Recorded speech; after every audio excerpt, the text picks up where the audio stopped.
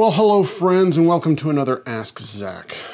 We are going to talk about Fender's student models, the Champ and such, and then we're also going to talk about this new amp that Fender is making now, and was gracious enough to send to me. So yeah, we're going to do a little history on the Champ, and then talk about this amp.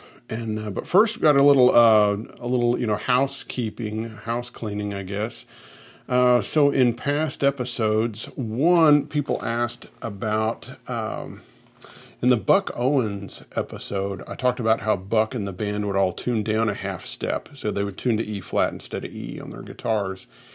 And I didn't know the reason why. And so Casper Rawls, who's an amazing Telecaster player in Austin, Texas, and in fact hosted Buck Owens' birthday celebrations at the Continental Club back in the day, before Buck's passing, he chimed in, and he was there when Dan Fort interviewed Buck for Guitar Player magazine in 1988. And in the interview, Buck indicated that the reason they tuned down was because the original steel guitar player in Buck's band before Tom Brumley was a guy named Jay McDonald. And so Jay, when he was doing, when they were doing some of the songs and he was using the pedals on his pedal steel, and of course they're pulling up the pitch, he was having a really bad problem with one of the strings was popping all the time. And so they tuned down a half step, and the problem was fixed. It didn't pop the string anymore, so they just did that for a while, and they did it for a long time. So anyway, so that's the answer to that. The other housekeeping thing is in the Flood episode, I told of how there was an art gallery in Leaper's Fork that was filled with these amazing vintage instruments, and I didn't say what happened to them, because of course the area flooded. Well, Joe Glazer, who was the curator of the vintage guitar exhibit that had Lloyd Loar signed L5s and F5, mandolins and guitars, and it had Marty Stewart's Clarence White guitar, prototype Fenders, all sorts of stuff. And if you want to learn more about that, of course, watch the Flood episode. But anyway, Joe stayed with those guitars, and when there was a tornado warning and all this other stuff going on, he stayed with them, and and those guitars were fine. So there you have it. Joe Glazer giving his life for, risking his life, I should say, for vintage guitars. All right, so let's talk about Champs. Well, the first Champ came out in 1948, and it was, kind of Fender's entry-level student model. And that's kind of what it's always been to a degree. The amp, originally, was... Well, the classic Champ is single-ended, which that means it only has one power tube, and that kind of limits the power. And it usually was a 6V6, which again, that gives you 4 to 6 watts tops. So the Champ originally had a 6-inch speaker, then it got an 8-inch speaker. Of course, it went through the different iterations of, the different looks of the Tweed amps, where, of course, you get to the narrow panel Tweed, and interestingly enough, we don't think of it this way, but the Princeton was also a student model, hence the name Princeton. Also another, amp that was part of the student lineup besides the Champ and the Princeton was the Harvard, which of course I've got my 59 Harvard, back there. And it's a little different in that it has 2 power tubes, while the Tweed Princeton still only had 1, but it had the addition of a second input, and it had a tone control, where the Champ just had a volume control and a single input. All right, so then the Champ, kind of stays the same, except for maybe some cosmetic things. Of course, when the rest of the Tweed amps go away, it stays Tweed for a while, and then it actually goes to black Tolex, but still has the top mounted, volume control. But it also gets the, the grill cloth like the black face amps.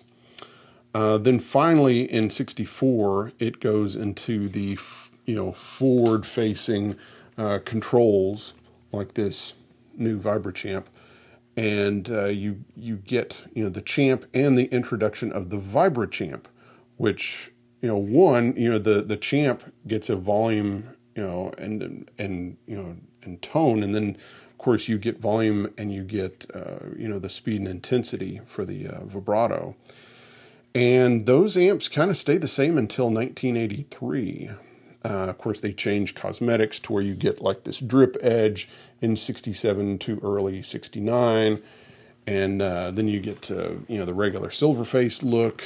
But then in the early 80s, Paul Rivera, you know, completely revamped the line, and you get the Champ 2 that had 2 power tubes, and you get the Super Champ, which of course is very desirable, and you know, it had a, you know, a little 10-inch speaker, and it had reverb, and it had you know, a lot more, you know, power. It had, you know, like 18 watts instead of 5 or 6 watts.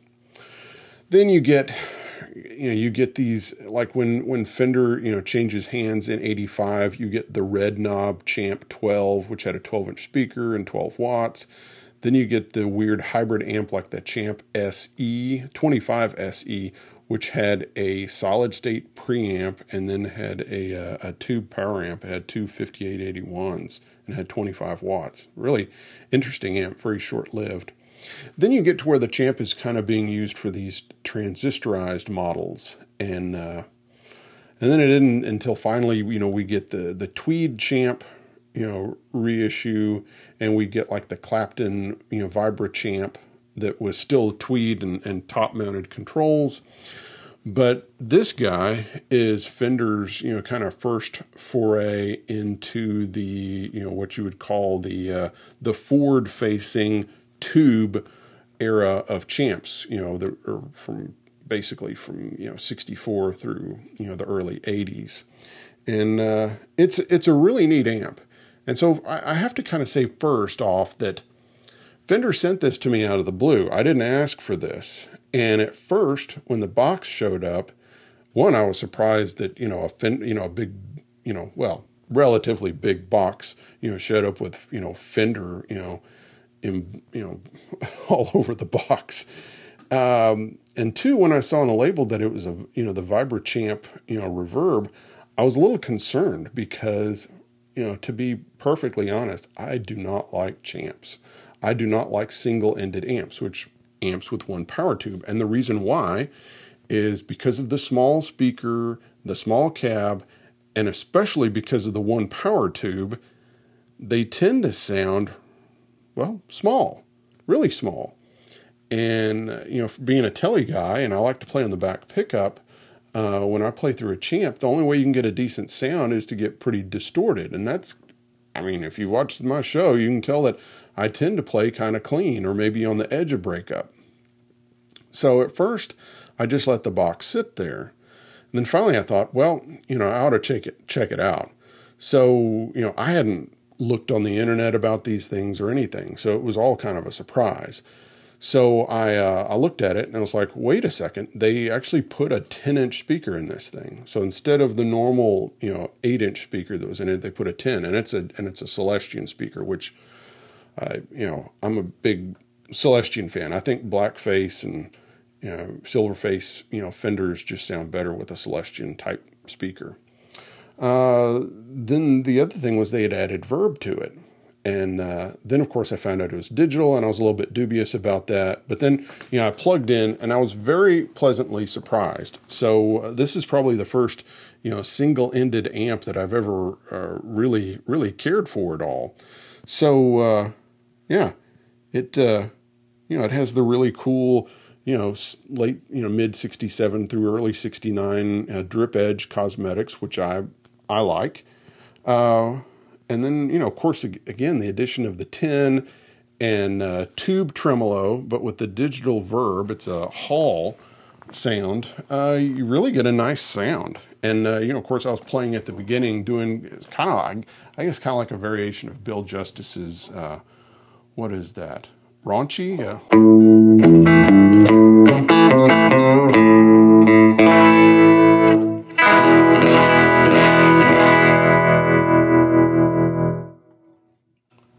hopefully you can notice how, of course I've got it set at a little about 5.5, that even the clean has a little bit of hair on it, which I like. It's very nice sounding. And that was on the bridge pickup. And I'm going to turn the, maybe I'll go to the neck pickup and show you, what it can do on the neck. It can, you can do good R&B stuff.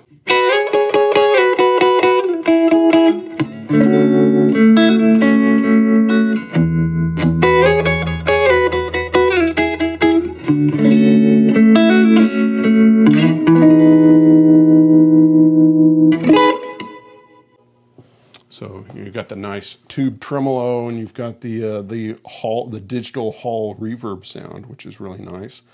You can take the tremolo off, go back to the back pickup. You can get good twangy full sound again because of the 10.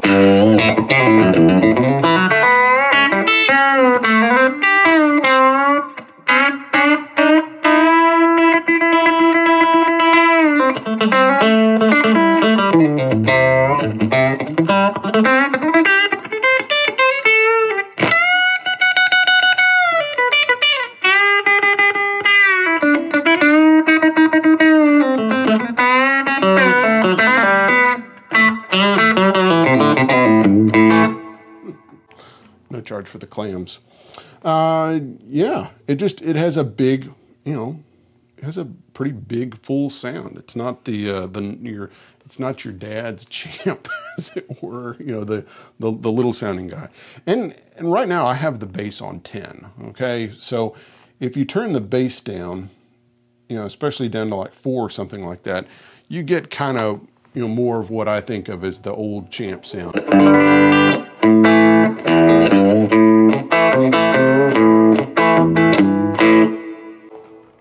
Still sounds, better than the, the 8-inch speaker and such, but still you kind of get that smaller sound. So while I've got the bass down, I'm going to turn the volume up, because right now I have it at like 5.5. Let's just put it up to 9, or we'll just go up to 10. So then you can get, more of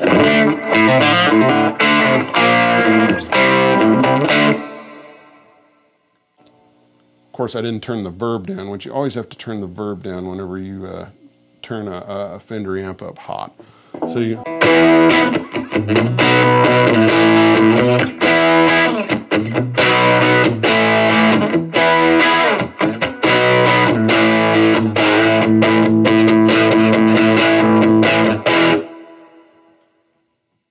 So you can see it has, just that old school, overdriven, Fender sound, which, of course, the little guy has a little bit more of that fizzy, kind of papery thing going on.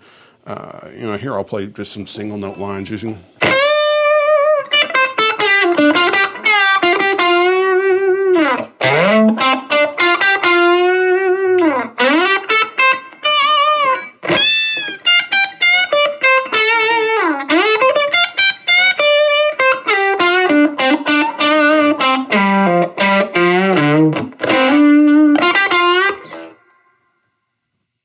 Nice. Let's bring it back down. 5.5. I'm gonna bring the bass back up. Let's hear the verb, and just so you can really hear it, I'm going to turn it all the way up to 10. And here you can hear they put a little modulation on the verb, which is nice. Because at low settings you don't really notice it. It just kind of fattens things up. But of course, if you turn it up high, you can really hear it.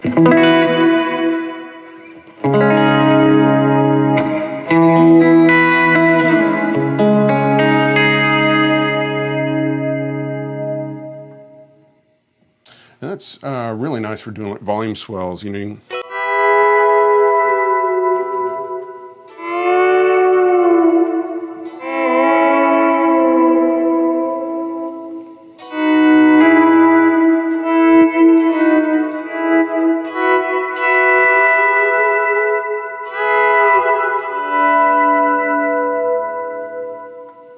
Really, yeah, pretty sounding amp. And one of the real strengths of this is that, you have this little, 6-watt amp that has verb and trem on it. And so, you could really, go and play like a little, a little rehearsal or a little, kind of coffee house, gig, and not have to bring any pedals if you didn't want to, because it kind of has everything that you would need, because, I like, using my Harvard, but usually when I bring the Harvard, I kind of like to have verb and tremolo. So it's nice to have something that already has that. It really is kind of grab and go. It could take a Tele and the Vibro Champ to play kind of a low volume kind of thing. And again, because it's got the 10, doesn't have the little sound, and yeah, looks nice, sounds great. I think Fender did a great job on this Vibro Champ Reverb amp, 68 custom, I believe. And of course, the blue light doesn't hurt. All right, guys. Well, that's kind of it for today. I did play my. I know this guitar hasn't seen an Ask Zach in a while. This is my 1967 Tele, late 67. Because it's got the the CBS era logo. And the reason, of course, I got it out was to go along with this amp with the cosmetics. But it's funny, I've been playing that Esquire back there so much that I forgot what a great guitar this one is, and what great sounds it has. It has its own thing. And then just that thing at the beginning, again, I was just really playing, got to turn the verb down. Yeah, 2.5's good. That's just a good exercise for your kind of your pick and finger things, because it's